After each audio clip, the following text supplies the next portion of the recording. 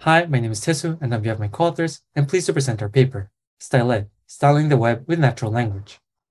Websites are inherently malleable, as the documents used to render these websites are accessible to end users through their browsers. This means that users can edit these documents to in turn customize the websites that they frequently browse. However, editing these documents requires knowledge and expertise of the languages used in these documents, knowledge and expertise that most end users might not have. So even if users have an intention to change a website, they cannot translate their high-level goals to the low-level code edits required. Alternatively, if users can modify websites by simply stating their high-level intentions, this would allow them to access the web's malleability to personalize and enhance their experiences on the web. Thus, in this work, we aim to allow users to customize the style of websites through natural language. To understand how users would like to use natural language to change website styles, we conducted novice expert sessions, where the experts stylized the website based on the user's request. In these sessions, the novice would request any styling change that they wanted to see through their voice and by using their mouse to indicate which web component they wanted to change. An expert would then act as a system and make those changes in real time through a browser developer tool. We found three main findings from our study. The first finding was that users made vague and abstract requests, such as make this stand out more and more modern, where it wasn't clear what aspect of the component they wanted to change and how they wanted to change it. Despite being vague and abstract, novices wanted the expert to make more assumptions instead of asking questions. They felt that the sometimes lengthy turn-taking of questions and answers needed to clarify their intentions could be tedious, and they wanted to see what type of changes experts would make based on their assumptions. Finally, when iterating on the specifics of a change, users wanted to do so without natural language. This was because testing various values through turn-taking could be frustrating. For example, when a participant wanted to increase their brightness, they had to repeatedly state more or less to get to the exact desired brightness.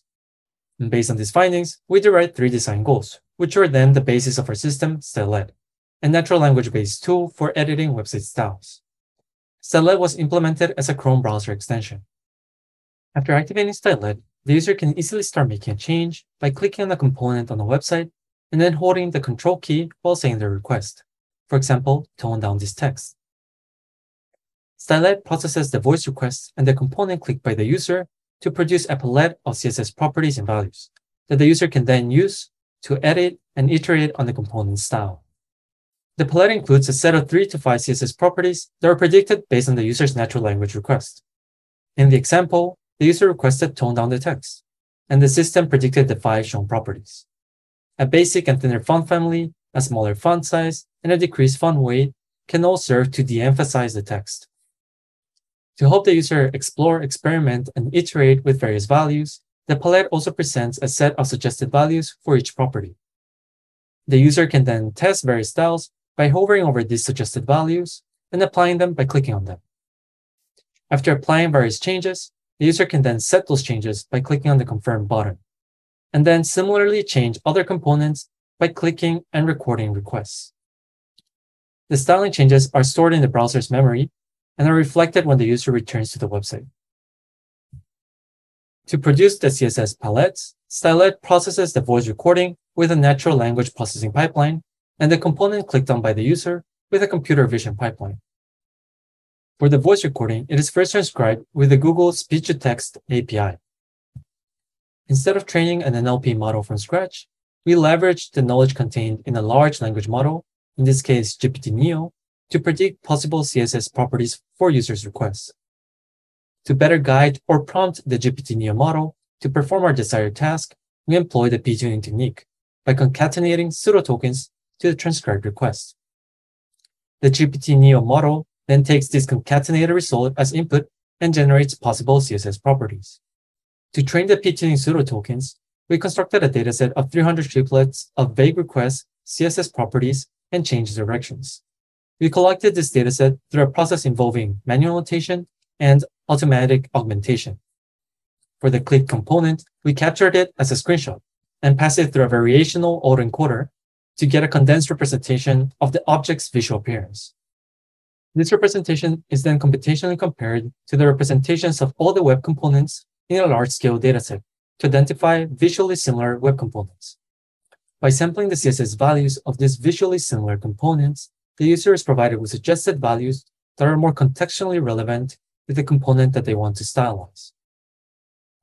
We collected our own dataset of 1.7 million web components through automatic crawling. And this dataset was also used to train the variational autoencoder model. To understand the effect of Stylette, we conducted a comparative evaluation with 40 participants. We compared Stylette against the Chrome browser's DevTools. Participants performed 2 tasks back-to-back. The first task was a well-defined task where participants were provided with a before and after image of a website and had to recreate the shown styling changes. The second task was an open-ended task, where participants were given a website with basic styling and were asked to freely stylize it based on the given references.